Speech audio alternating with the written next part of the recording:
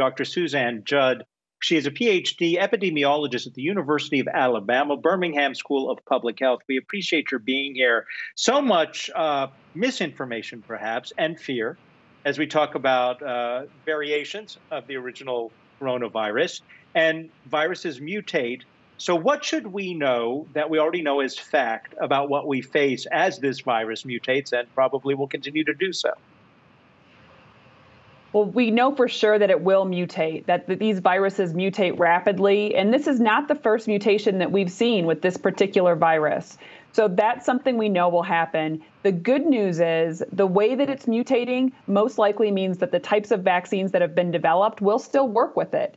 The other good news is that we've got stored samples from the vaccine trials, so we can find out pretty rapidly whether or not the virus was already circulating this new mutated form and whether or not the vaccine was effective against this new mutated form. So we'll get information much more quickly than we did in wave 1 of the coronavirus pandemic that started last year.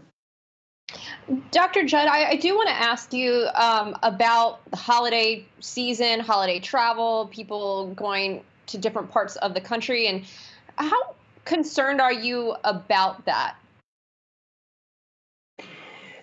I am concerned that there will be a lot of travel. There are several things that happen at this time of year. We've got the holidays, we've got the New Year. It's also college football bowl season, which is a big deal in the Southeast. And people get together not only at the game, but for watch parties, and they go to bars and restaurants. So there definitely are going to be challenges in terms of getting large groups of people together, and that has the potential to spread the virus. We've already got very high circulating levels of coronavirus in the Southeast, in Southern California. And these activities that happen at the end of the year, they could lead to even more infection in places where we already have hospitals bursting at the seams. You know, you do this for a living. You're a PhD in epidemiology. You trace the spread of disease. So when you see 1 million people passing through TSA checkpoints at airports, I know how badly all of us want to be with the people we love. What goes through your mind? Well, I watch it very carefully, and I've been watching the airlines and the travel industry. They've been doing a pretty good job keeping people safe. The masking is going on when people are traveling by plane, by train. The videos that come out really do appear that people are following the guidelines, and we've seen very little spread on airplanes. Even when coronavirus, COVID-19 infection is present in a person on an airplane, we're not seeing much viral transmission. So the airlines are doing a great job trying to keep virus down in that particular sector. I worry much more about the gatherings of 10 to 20 to 30 people where they're eating with their masks off, where they're in a bar singing, celebrating the fact that it's a brand new year and we made it and we're all in this together. I think people have to really understand it's those interactions you're having with people without your mask on that are leading to most of the transmission that we've identified so far. So the TSA lines, they don't scare me nearly as much as thinking about the gatherings that are going to happen. And we all know people have COVID fatigue. They're ready to see family. They're ready to see friends. And they think, oh, this one time won't hurt me. I'm just going to get together with 25 of my closest relatives. They say they're not going out. Everything should be fine. And then it may not be.